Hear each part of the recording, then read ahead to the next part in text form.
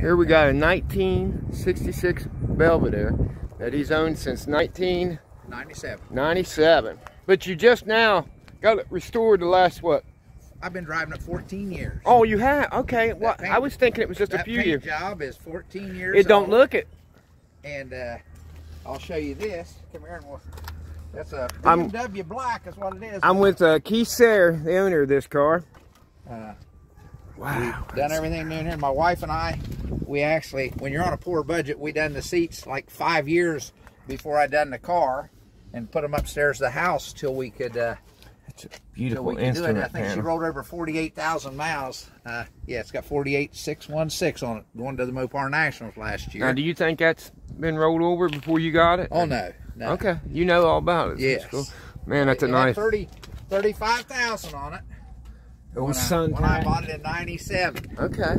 And as you can see, when we restored it, it really wasn't bad. The car wasn't bad at all. That's what I was going to ask, what kind of condition it was in. And the floors were great and everything. It was a factory gold car. And when I got it, it was turquoise. Okay. And then wow. The tubs, we extended them 7 1/4 inches. But it looks factory. And then Steve Durbin, a friend of mine, he's the one that come up with all these plans. We have 2 frame rails under it. We bought one out in Columbus. I think the boys were out of Colorado that sold it to me, but it has 2 frame rails under it, and that's as big. I wanted to go bigger on the tires. I wanted to go 18.5s, but I went 15.5s because I got to keep the back seat. No roll cage, no nothing. I think they look just right on it. It's solid. It hooks up great, but the floor was. We had to take the spare car out for you guys to know what a B-body is. Yeah. So we made it solid. People like to steal your gas caps. So Steve Durbin and Charlie Smith, good friends of mine, that helped me do a lot to this car. I couldn't have done it without them. We come up, we cut the bumper, and they narrowed a 70 Roadrunner gas tank. And, and these little rubber things here, you see a little glue there, but the plate went back in. So a friend of mine that I worked with, Todd Anderson, we do heating and cooling. Those are the plugs out of a heating cooling unit I put there. So that's a poor man's setup. I understand that. But and you know, the tail lights I think come out of Canada.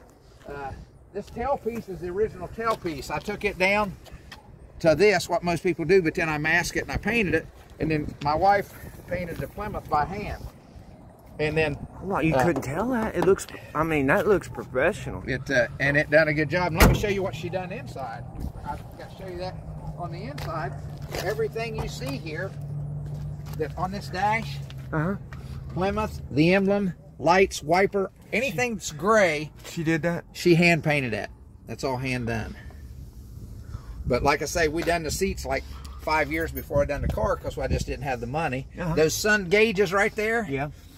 1971, I bought them off of Randy Roush. He took them out of his Nova our senior year, and I bought them and I had them in boxes, all that stuff till I got to this car. Wow, that's cool. It's man, so you got something here that's over 50 years old in it, huh? Or no, that many years I've drove her out to the MOPAR Nationals. This isn't a trailer queen. This is a driver. That's the way to do them. This paint's 14 years old, and we drive it. I've put 13,000 miles on it. This engine here, it's probably only 3 years old. A good friend of mine, Ron Polly, my other 440 blowed up, and I took my car over to his house, and when I went on vacation and come back, he had built me this 440.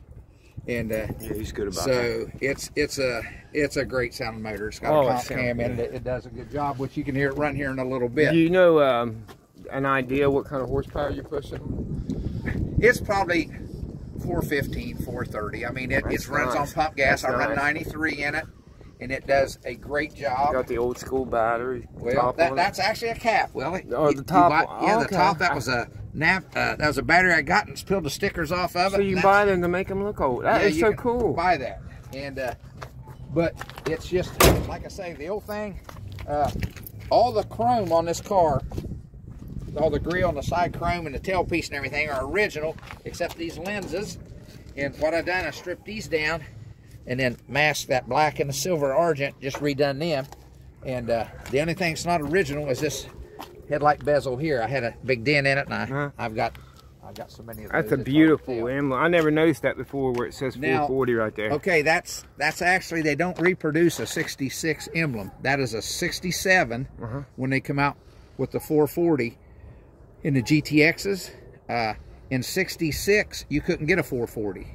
Okay. They didn't come out till in the B bodies with them, but in 67 and 66, you could get a 225 6-cylinder, a 273, a 318, and this car was a factory 361 Golden Commando car, a 383, and then 66 was the first year for a 426 Hemi.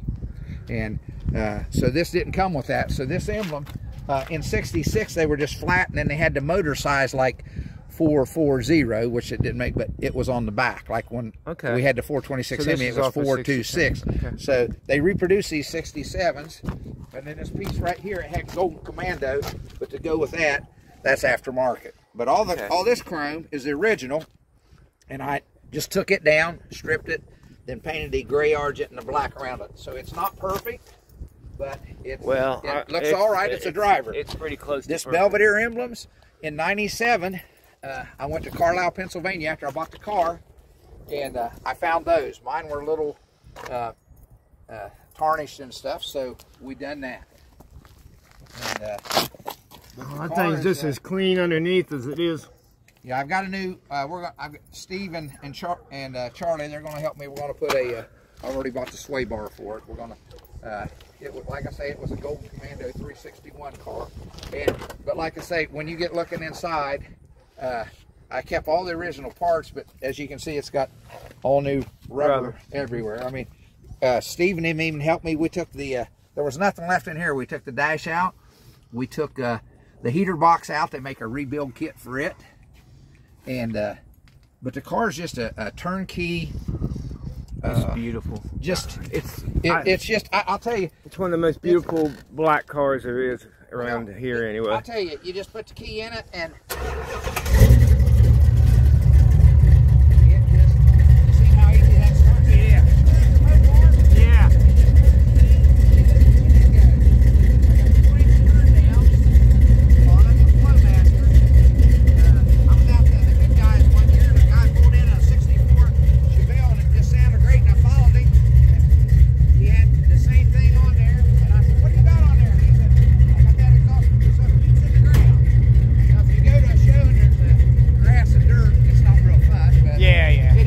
blows it up, yeah. I like it, yeah. So, yeah, you're not on it, man. Them rims are deep.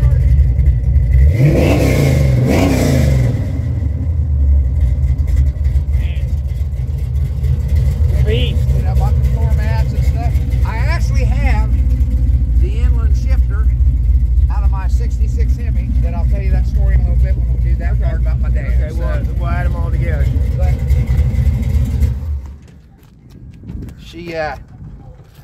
I don't know if you'd find a better 66 that was that had a little bit of rust in the front fenders.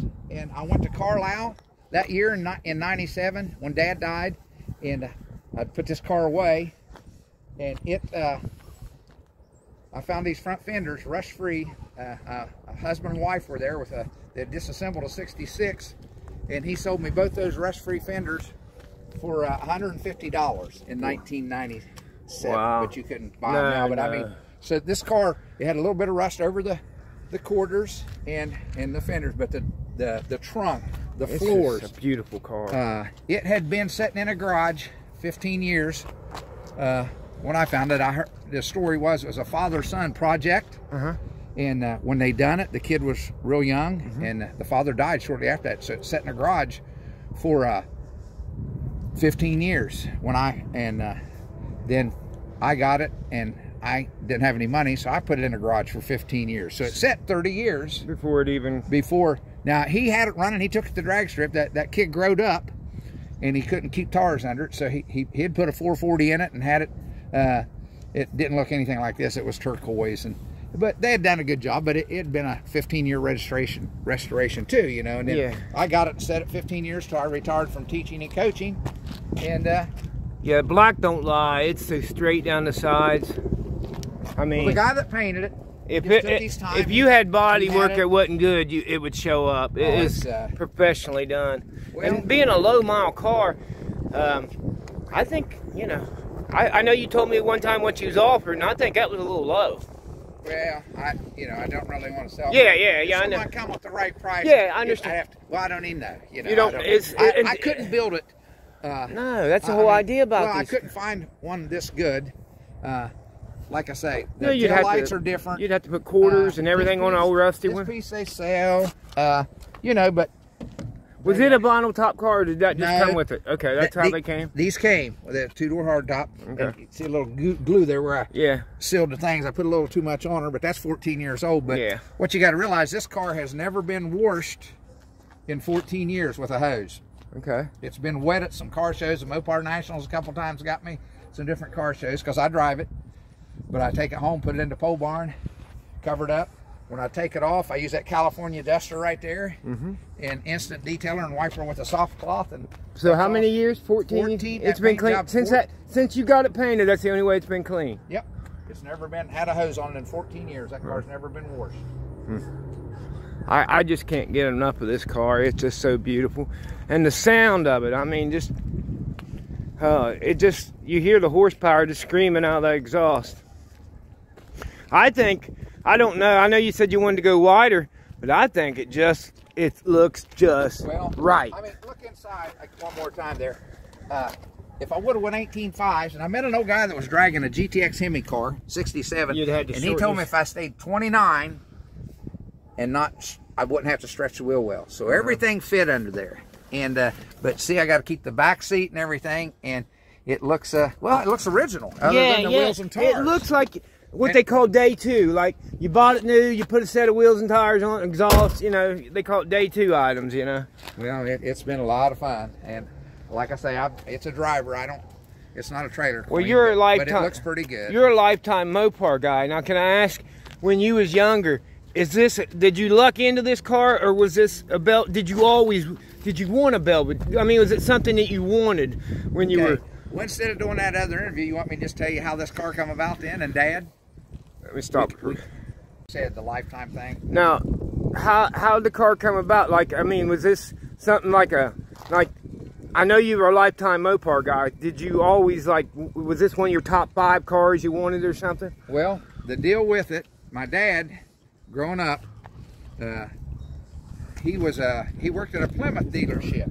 Okay. And when I was in junior high school, I mean, he had been a Mopar man all his life. He worked at the Plymouth garage, but he always liked cars. Dad just loved cars. Then we eventually ended up with SARYE Used Cars, our own car lot. But in the early days when I was in junior high, Dad, as a demo where he worked at Plymouth garage, he bought a red on red with the cloth inserts, 426 Hemi, 4-speed car, Belvedere 2, but he ordered the satellite chrome. Okay, so it went around the bottom. Had chrome up here and went around the bottom. Here, but not like the 67 just had the wheel moldings and the rocker. The 66 had the wheel moldings, the rocker, and the rear rocker. That's the year they done that. Well, I just loved that car, and you can imagine riding around in a Hemi car with your dad. When you're how old? I was in junior high. Okay, so you had to be 14, 13, somewhere? Yeah, somewhere around there, because later on then, my first car I got, that Dad got me to start with my driver's license, I had a 65 Belvedere 1 post car, 383 Hurst 4-speed car. Well, I drove it a while, and Dad had sold his Hemi car, and my senior year, I graduated in 1971, but it was in 1970, he come home one day, he went to the auction, and he brought me a black 66 Belvedere, looked just like this, except it was black with green interior, 426 Hemi, 4-speed car. Wow. So it just had regular rims and stuff. Well, he told me over at the car lot, they had, we're definitely Road Angels. That was my dad's car club too that he was in the 50s. I'll explain that to you in a little bit.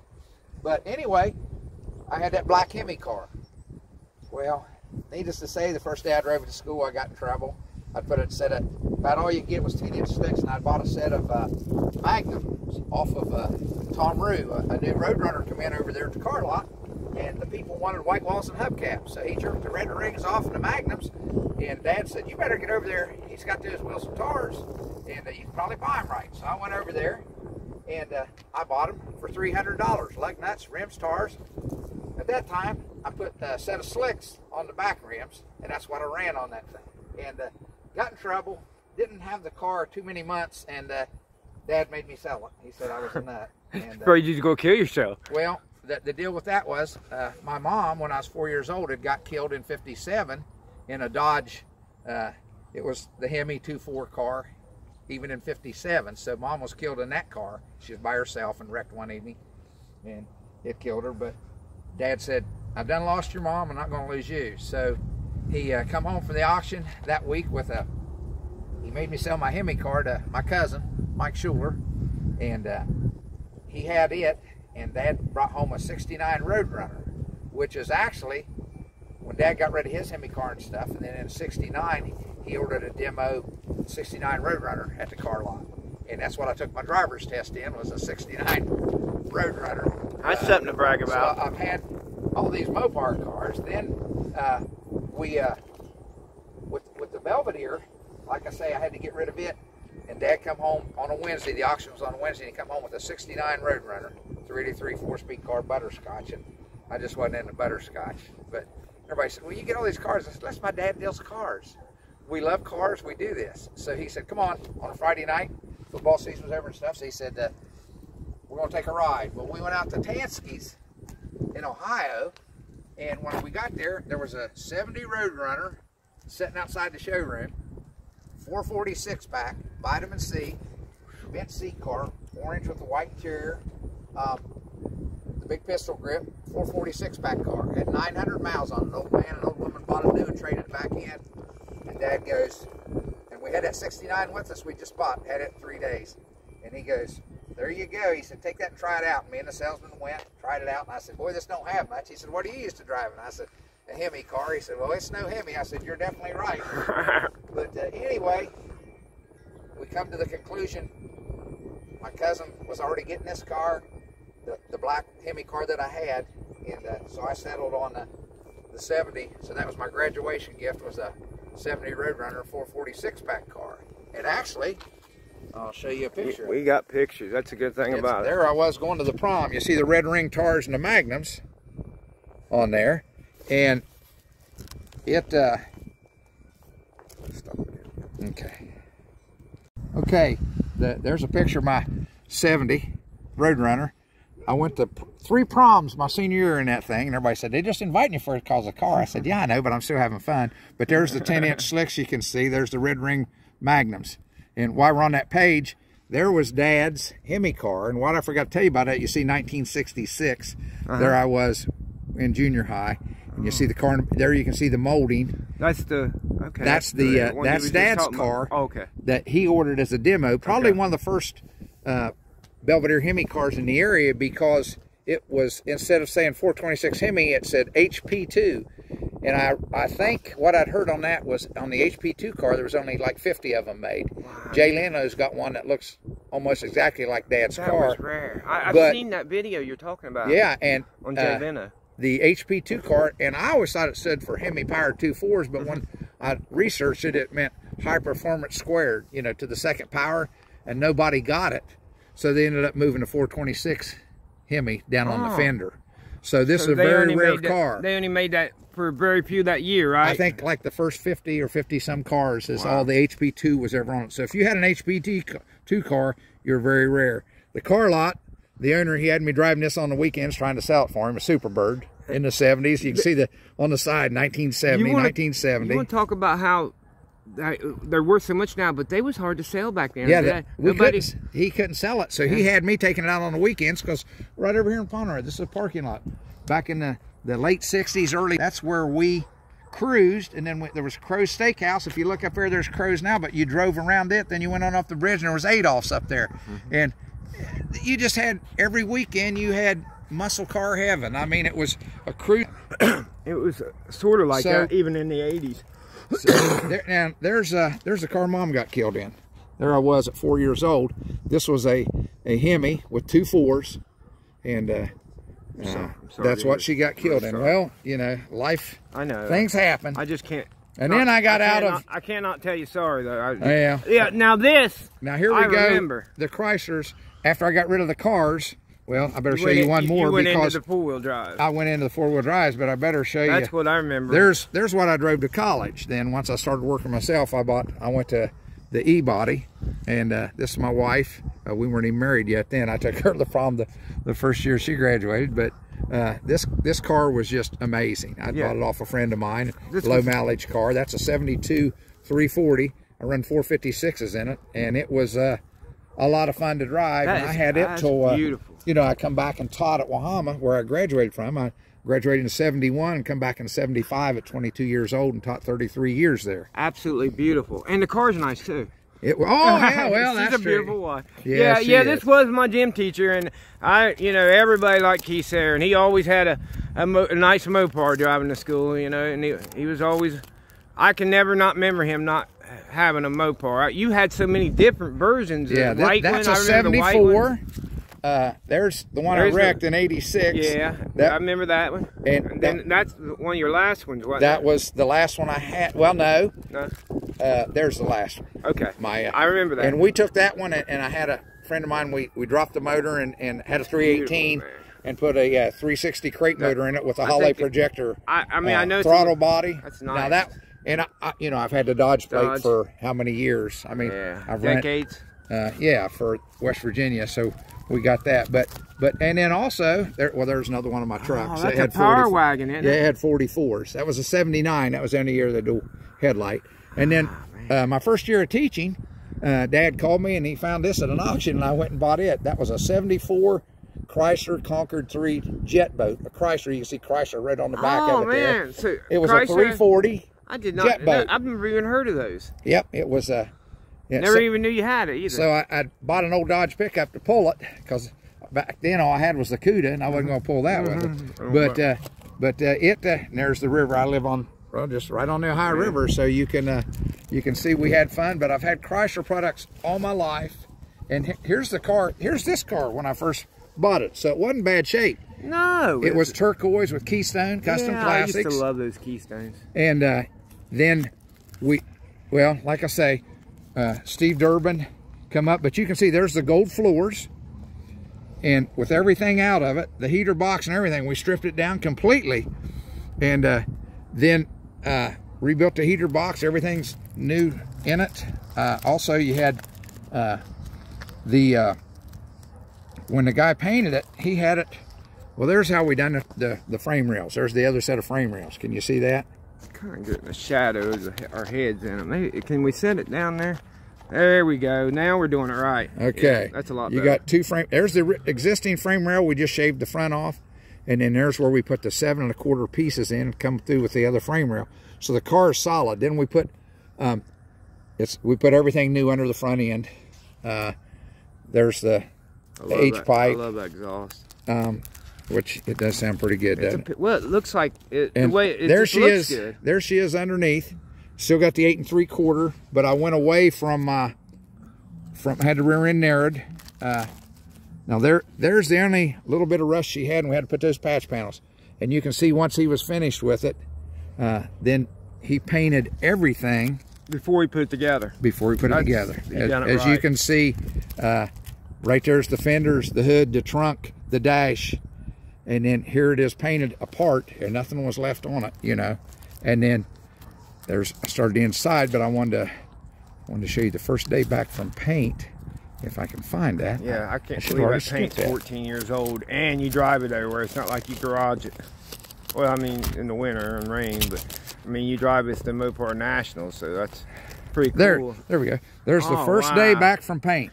I kind of like that look. That looks wild without the grill and everything in it. Now still had the key. Still got is them Keystones? Yeah, that's the wheels that were on it. They've been on 3 different cars, 3 or 4 different cars that people's restored. I just loan them to people to that's what they are now. They're old, but then we started putting her together, and piece by piece, and like I say, Oh, it just took a while to get everything together, but then we started driving. I drove it like 5 years without the chrome on it. See it there? It had the holes in the side because I couldn't figure out how to finish the chrome. Yeah. And it just took me a while. Now, these set of wheels you've had on it since the key, I mean, these always been, okay, always been that set of wheels. Always been that set of wheels, and it's just, like I say, it's a nice car. Now, here's Dad, and we're going to do this. Yeah, let's do that. Because he's the reason I reckon I love cars. Yeah. And he was a great car man. And he went by Pistol. Everybody knew him by Pistol. And this is the Road Angels. I believe they started in 1953. And here's Dad here. There's Pitt on there. He is there. I see. I've never seen him as young. I've never seen him as a young man. Well, they'd go to the local drag strips, the whole club, and there's some trophies. Then, once I got this car done, I talked to a friend of mine, Dale Humphreys, and we decided. I said, "You think there'd be an interest?" Because the Road Angels probably went from 53 to 59. Like I say, Mom was killed in 57. These guys, they started getting married. Things happened, and they the club just sort of faded away. But we actually put the club back together several years ago, and I don't really know how many members we have now. This was our first year, and these are original Road Angels. This is Bob Roach, and people know him in our areas as just a man that had so much art talent and everything else, stainless steel.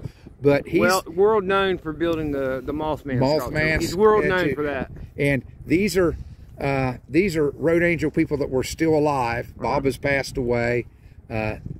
Sherman has passed away, which, you know, he was national record holder several years. Alan Lee is gone. Bob's gone.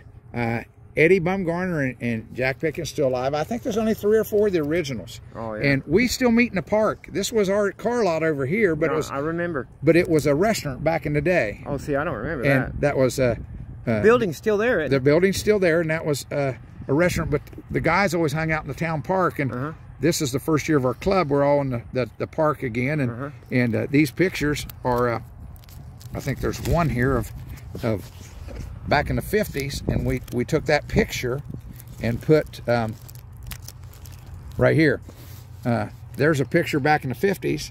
You see the restaurant over there from the park, and it's taken from the same spot. This is Dale Humphrey's truck, and we took that just to show you that we're trying to do the same thing that the old guys done. You got to respect the past. And have a lot of fun. That's what I love about this. But Dad was into it, and right here I'll show you. I like his original. High school. Original jacket. This is original, and all these things are designed by Bob Roach.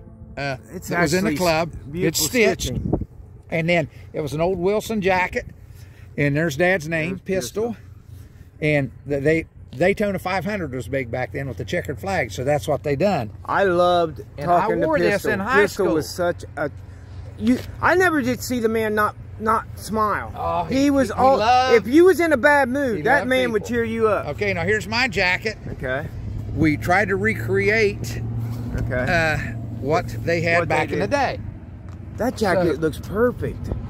Well, I mean, I see a little wear, but I mean, it's got a lot. I had to have those sewed on it when I wore it in high school, because if you see, it's threadbare. See here.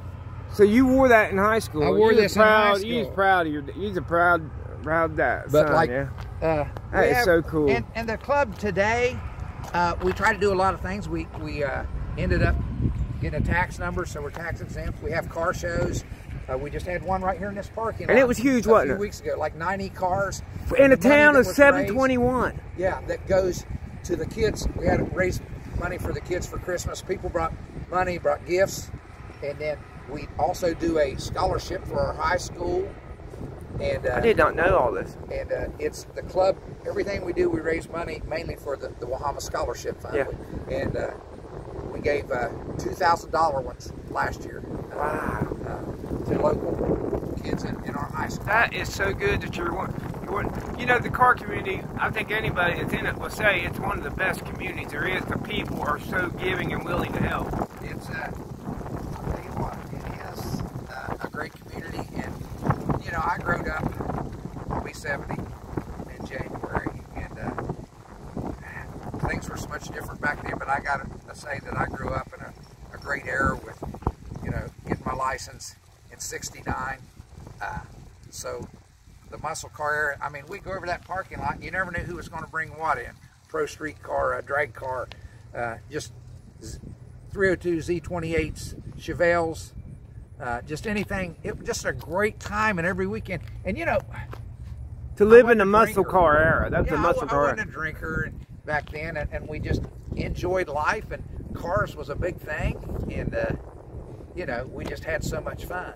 But yeah, the muscle car era now, I mean, 50 years later, people are wanting these cars, but you actually lived in them when they were new cars, you know, newer cars. Like I say, that's how this car come about, because I tried to create my high school Hemi car, but I just can't afford the Hemi. But that 440 runs great. I was running 410s for about 11 years, and then the last 3 years gas got so high, so I'm running 323s now. Okay.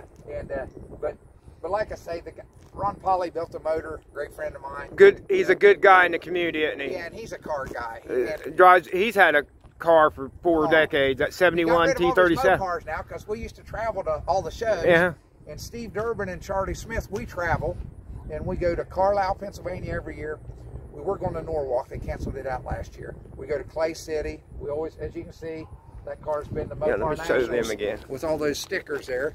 The only one that's not there is the year of the COVID. They canceled the show. So and you'll probably be going for the next 5 or 10 years. But my friend Steve, I'll tell you what, he come up with all this, how to tub this, and people have copied it at the MOPAR Nationals. I show it with people because it's a great way to do it with no roll cage or anything. In the car with the 2 frame rails, and he put brackets across to strengthen it. And then Charlie come up with the 70 gas tank, and he had to cut and narrow it for the other frame rails to come out the back, because people were trying to steal my gas cap at shows and stuff, and I put a screw in it so you don't fill this car up anymore at the filler net there. You go to the back and do it. But you want to get me one far enough to make a lap? Yeah, let's do that. Do you care? I brought another phone to kind of do everything, but we're doing so good with this one. I mean, let's just keep it rolling. We'll just keep it rolling. I'll just make a little loop here so you can hear it. Yeah. Starts hard, doesn't it? It starts right up. I can't believe it, Keith. Early in the morning when it's cold and stuff, it's different, but once you run a little bit, it's great. And I want to thank Keith. I asked him, after I got monetized, I really want to get the guys' stories behind the car. Keith is more than willing. He's more than willing to tell other people I want to do this. He's actually my first one to actually do an in-depth link like this. I do want to thank Keith there.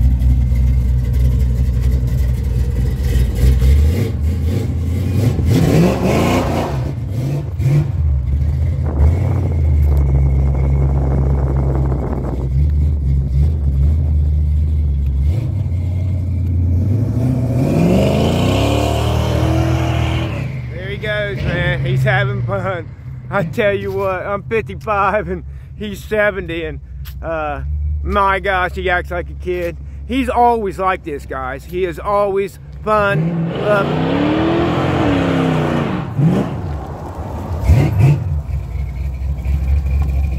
Don't get much better than that, does it? You get the first shot of the video before it hits on YouTube. Junk Car Willie. You'll see this video up in about a week. Junk Car Willie. It'll be up within a week. You can actually say you're the first one to see it.